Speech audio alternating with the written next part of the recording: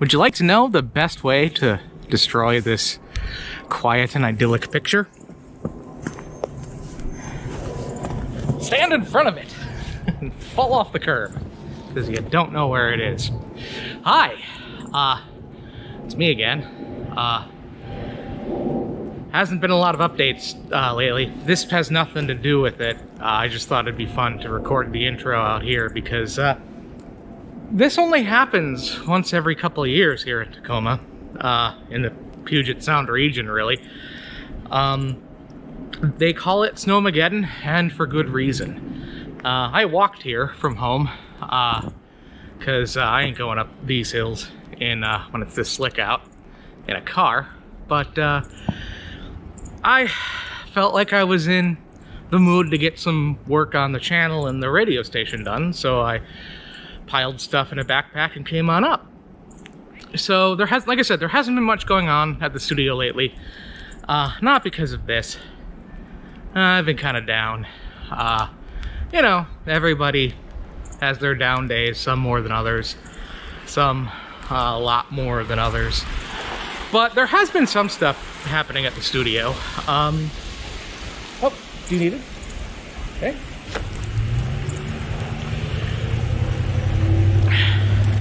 But there has been some stuff happening at the studio. I got to test my amplifier. That was nice. Also did some wiring. It's now beginning to really look like a radio station. But there's not much really to show that's really camera worthy. So I thought maybe I would show you some of the behind the scenes stuff. So I'll get you up to date on what's happening in the studio. But then I think I'm going to show you some work I did in 2019 to help me build some of this automation stuff that powers KTQA behind the scenes. Now I want to see how this works out. See you in a minute.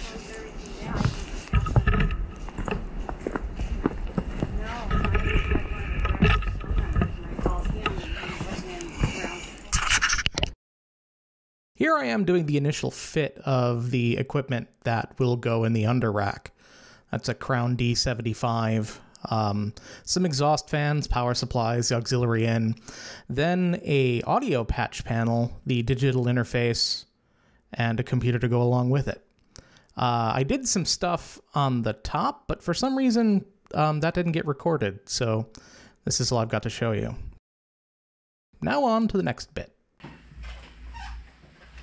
Welcome back to the soldering desk. I've cleaned it off for this presentation.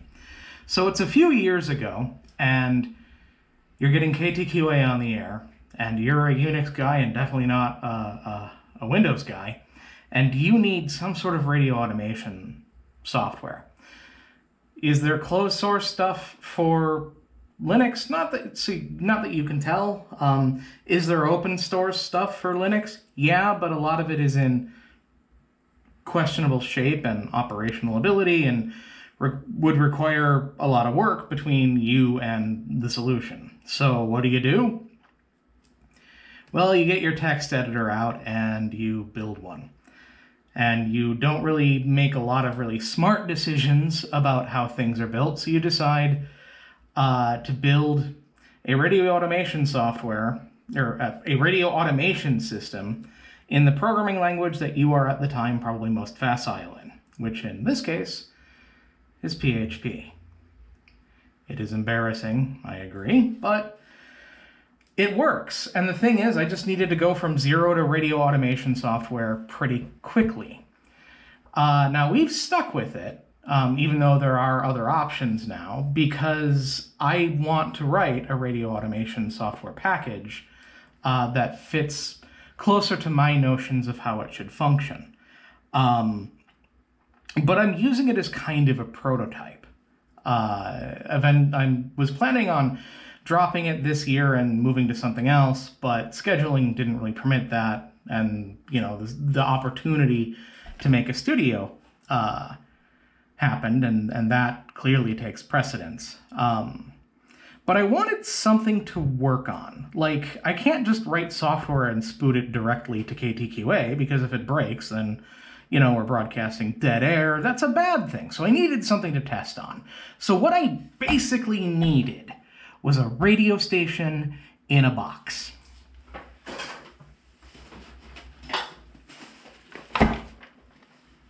So I built one. This is its case. So let's take it out of the case.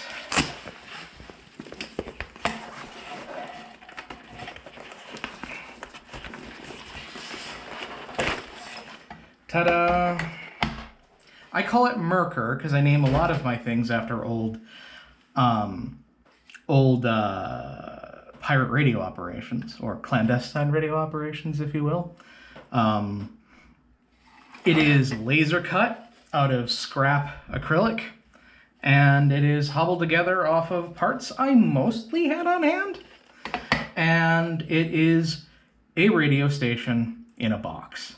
So let's take a look at it. On the outside, you can see there's not much to it. There's vent holes over here. There's, it's bolted together. There's a display. There's another display. And then on the side here, there's a knob. This is the only external control. There's a place for power, which is USB-A, because that was the simplest way to do it. And then there's an external USB port, and that's it. That's all it takes. And the power supply for it is this brick with this on the end. It just plugs right in. So let's open it up and take a look. And opening it up is, and you can see, so the name of the software that I wrote is called Caroline. And you might be able to see here. There we go. Caroline Development System. And then there's some text on the side there, power, data. You can see it. And then over here, well, you know what? Actually, that might look better. Let's return to normal here. There we go. All right. I really kind of wanted to add acorn bolts, cap bolts to these, but by the time I thought of it, it became kind of pointless for reasons I'll explain later. But these are finger tight, so you just twist these off. And this guy pops right off. So here on the top, you can see this is labeled 3.3 volts. This is one of those backup USB LCD panels that you can buy on eBay. I opened it up. They normally take composite video in and 12 volts in. I opened it up, looked around, and see that there was a voltage regulator that regulated to 3.3 volts. So I just, kind of worked around the 12 volt regulator so that it could take 3.3 volts directly. This device here is the transmitter. It was a little module I bought on eBay. It puts out very little power because it's got to stay Part 97 certified, and I definitely want to stick to that rule. Is it Part 97? Isn't it 3 microvolts at 100 meters or something like that? But it will take audio in or USB in, where it will act like a USB sound card, which is how I'm using it, and then puts it out on FM radio. So let's set that aside. Let's see, what is the best way for me to do this? This is always a bit of a pain. I don't want to completely assemble it. This just comes out. It says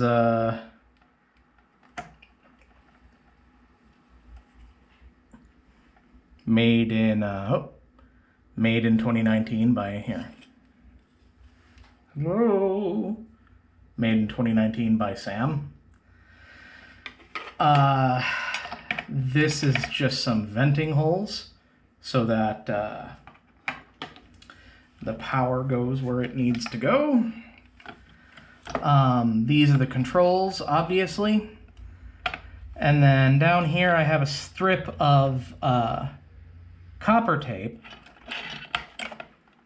that acts as the antenna for the FM transmitter. And then we have the heart of the thing. This is a Raspberry Pi 3. The power comes from the USB mount here into here. This is connected to the audio port here, of the Raspberry Pi 3, but we're not using it for audio, obviously, because we're using the USB audio capabilities of the little FM transmitter from eBay. And then this goes off for powering the LCD panel. And then here we've got the USB connection to the FM transmitter, so that powers the FM transmitter and then provides the audio interface. This USB port here is a pass-through for to this plug, the D-labeled plug here for data, so that I can plug keyboards or USB or whatever, USB drives into it or whatever. And then under it is, do I need here? Let's pull that out. And then under it is a USB to micro SD card, and that micro SD card holds the content for the radio station on it. And then on the 40-pin header, I have this disused IDE cable over to this daughter board here. And what this daughter board has on it is a 3.3 volt regulator for the LCD driver. It's a linear regulator to keep, I have a ton of them on hand, and it keeps the noise down. This is a real-time clock module for the Raspberry Pi, because the Raspberry Pi has no way to keep time without a network, and an accurate clock is actually kind of necessary for a radio station. And since I intended this to be kind of a radio station in a box, it needed an accurate clock. So I added this RTC module here. The rest of this is some transistors and header pins for reading the rotary encoder here. And then, the transistors aren't for reading the rotary encoder, my apologies.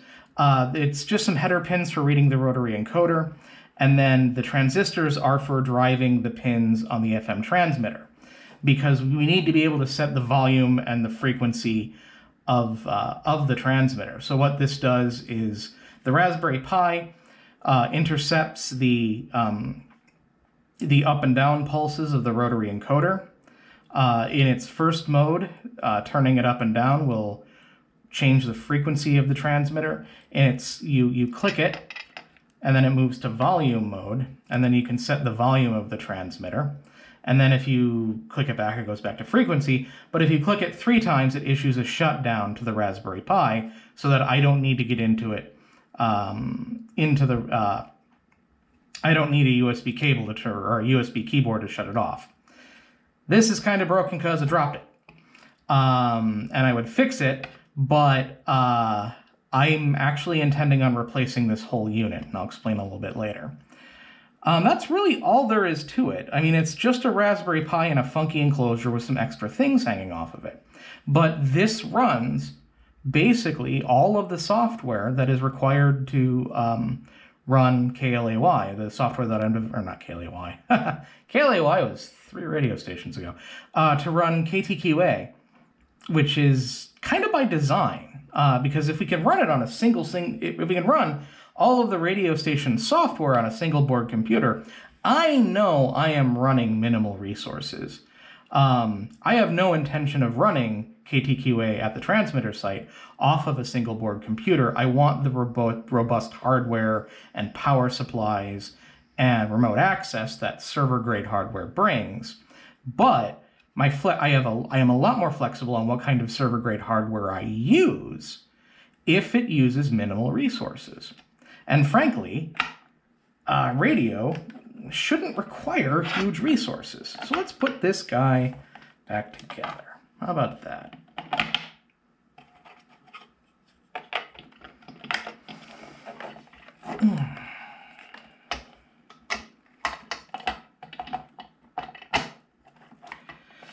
I wanted it to be repairable in the field, but I didn't want to have to repair it in the field. So it doesn't come together super easy. But so I have one of those very cheap 35-watt CO2 lasers at home, and I cut this box myself.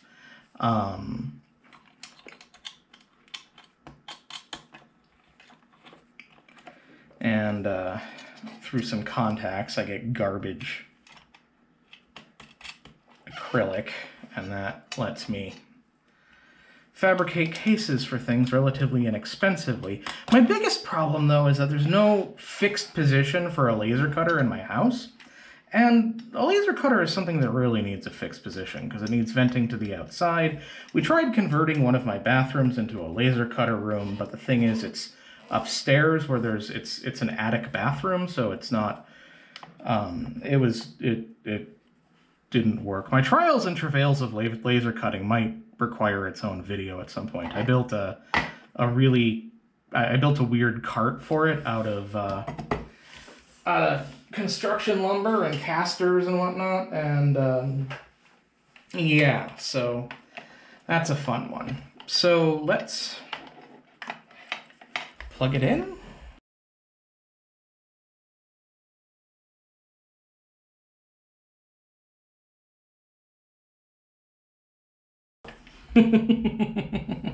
USB type A, it's always upside down. Why can't we have a good NTSC, like, never the same color twice kind of acronym for USB? That tells us that it's always upside down. So this is firing up. I don't know why it's firing up in high mode. Why aren't you turning on? Uh-oh. Oh, no, there it is.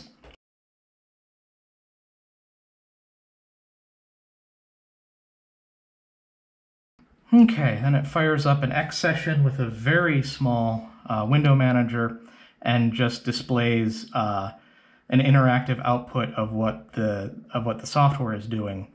And yeah, oddly enough, Caroline, even though it's written in a web programming language, doesn't have a web interface. Okay, so it's in volume mode, so I turn the knob, and it's turning the volume up and down. Again, doesn't work quite right because I dropped it. But now I can change the frequency. And then it's telling me what it's playing. It's playing a commercial from GTA 4. And it's playing on 87.9, part 15. That's okay. Or at least I think it's okay. So let's listen to it. I'll set it over here. Of course, the minute I set it down, it starts doing things that makes me go, wonder what's happening. If you can see the lights dimming, Becky's in the other room wiring up the board, and she's using the heat gun to label things. So that's what that is. Among my recently purchased toys, this one was kind of an accident, but I'm glad I did it, is I got one of those HackRF Porta packs that lets you use it remotely without a computer, which is pretty interesting to play with. I haven't done much in the way of transmitting it yet, other than some stuff on ham radio, but you know, using it as a receiver is great. But I'm going to set it over here because we're going to use this Surface tablet.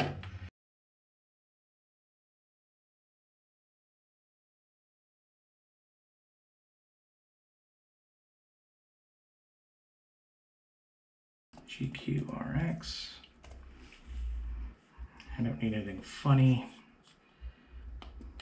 You'd be a little debutante. Yeah. It'll be like your... Oh, hey, it's an episode of Ask an Atheist from a few years ago, according to the display over here. Yell that the rent is too high? But, this is yeah. Ask an Atheist with me, Sam Alvey, 844 Skeptic, 844-753-7842. That's our voicemail number, toll-free worldwide, yeah? I guess, I don't know. Over the phone system. Yeah, you'll notice it's not right on 87.9 bang on. I've noticed that this module, its oscillator is a little off. It's one of those cheapy one-chip FM transmitters, so there's not much I can do about the oscillator, really. This is not something you But actually want. but surprisingly, the FM output is remarkably clean, which I was quite happy with. So let's here, just to prove that. I'm sure there are more qualified people than you. The same applies to me.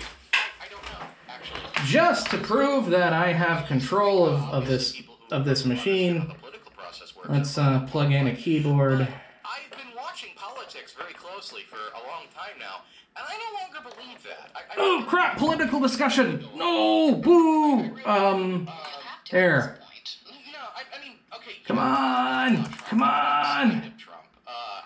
No! No! Constantly terrified. All right, I'm just gonna cut this out until it's ready. Kind of amazing.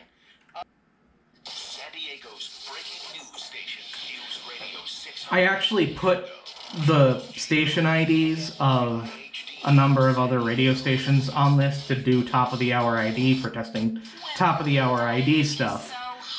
And then it goes to a Grand Theft Auto. Let's not do a content ID map, so I'll turn that down. I mean, the waveband, the waveform, the baseband, what word am I looking at here? The spectrum here looks really wide because we're literally right, like, here's the antenna, here's the antenna, there's the receiver about a foot away. So it looks a lot bigger than it is, but it looks, on a spectrum analyzer, it doesn't look so bad. It doesn't put out power for nothing anyway, so I don't particularly care, but this is how I've been writing the radio station software. This is my own little radio station that goes with me everywhere. So why I'm not repairing this is for a few reasons. One, it's a Raspberry Pi 3. I plan on tracking whatever the most modern Raspberry Pi is. The Raspberry Pi 4 is out. It has more RAM. It has better Wi-Fi. And that's an important point. I also want better storage because the storage on this thing with the USB micro SD cards in both the Raspberry Pi and off of USB, incredibly slow. The next version of this is going to have either mSATA or M2 storage on it. It would be nice if it was a little bit smaller. I'm going to be replacing this composite display with probably with an I2C or I2C, however you want to pronounce it. One of those TFTF frame buffer devices, so that looks a little bit sharper, and I don't have to worry about overscan issues on this one. And then I found an FM transmitter that I can speak to on a UART rather than having to toggle transistors, which will be nice. And then finally, I'm going, well, not finally, but one thing I am is I'm going to put a RTL, I'm going to put in an SDR, an RTL SDR for listening to another radio station for mock emergency alerts. Like, I want it to be a complete radio station in a box, including the ability to follow EAS alerts like radio stations in the United States are supposed to. And then finally, I want it to work a little bit better with external peripherals. I'm putting in it's going to have, it might have HDMI out, but it's definitely going to have USB-C rather than this crap that I've got working with now. I'm hoping to make it work a little bit better with USB power banks so I can make it more portable, because that would be handy. But I'm going to leave the basic control of the single knob to turn off and adjust frequencies and whatnot. I'm basically going to leave that alone, because that worked out really well. And if I needed it to do anything else, this thing will sniff around for Wi-Fi networks that it knows about and automatically connect to it. So, like, that doesn't have to change. The software on here is great. It could just be a little bit faster, but I want to do I'm doing such a hardware overhaul of this that it just seems more like, it seems like it would be easier if I just rebuilt the whole thing and had this be a shelf conversation piece or maybe reappropriated for another project than to retrofit all the stuff I plan to do into this case. So this is Mercur, which is my Caroline development platform. So if you guys are interested if anyone's interested in watching me build the next version of this, I'd be up for doing that on Waveform Orchard, but I don't know what's interesting to people, to be honest with you. You know, it's not like I have a lot of viewers yet, or will have a lot of viewers ever, so I don't know what drives people to watch what I'm doing, even when they do, other than perhaps being interested in KTQA or me. Those two things are definitely possibilities. Like and subscribe? I don't know. Yeah, someday I'll sit down and talk about how I feel about YouTube and why I got back to YouTube anyway, but that's a conversation for another day. Anyway, this is something I thought would be interesting to you, and I hope it was. Hello. I am terminating Cat 5E cables. That's all. And it's raining right there. True. Want to talk about the leaks? Yeah, there are 3 persistent leaks in this studio. And by persistent, we mean really, really, really without stop. Just one drip every 80 to 240 seconds. I think it's worth saying that it's nonstop because this is the Pacific Northwest. Oh, and it's winter, and it's raining, or snowing, or whatnot. Yeah. Yes. It's leaking from the outside, not from like a pipe inside. So this is Becky, the true host of Waveform Orchard. So that wraps it up for episode 11. What I was planning on ending with was a Goodwill find. We went out to Goodwill last week to find some parts, and I happened to stumble upon a old POS, point of sale system that I was able to turn on and interrogate and discover that it was an older but still quite functional i5, and it had an integrated touchscreen and everything like that. And I thought, wow, that would be actually a really nice workstation to sit here on the at the production desk, so you could, you know, modify settings as you were going. And I got Linux booted on it, and everything worked pretty well except the touchscreen. And while I was in the guts of serial touchscreens, because it presented its touchscreen data on a serial port, I discovered that the fans in it were pretty loud. And also clearly switching between 2 power states as it was just sitting there idling. And that doesn't make for a good workstation in a studio, because it's harder to filter out. And I mean, chances are it's quiet enough that it wouldn't make it into the microphones, but if it did, the fact that it's variable makes it more difficult to filter out, and so it just wouldn't work for the studio. Fortunately, I have this touchscreen right here I picked up at a recycler, and I can put the computer for that in the production desk, so I don't have to worry about sound there. So I'm not out of luck, but that machine ended up not working out. And I did find a really nice home stereo amplifier for my desk, for Redstone in there, and that'll be nice. So while that was going on, Becky was cutting and trimming Cat 5, as you saw, and so a lot of the wiring in here is actually getting fairly close to done. I just have to do basically the last 6 inches on a few things, from the punch downs to and terminate into the devices, and then we can start testing. I'm also going to start working on some of the custom circuitry that we're going to need to switch between different source inputs on the digital inputs. And yeah, that's what's coming up. Anyway, see you next time. Now's the time on the show where I thank the people who help support me. These are the patrons. If you'd like to be one of them, you can go to my Patreon. The link for it is at the bottom of the page. I have no intention of monetizing this channel or doing sponsorships or anything like that, so this is the way for support. for now in the near future. Anyway, see you soon.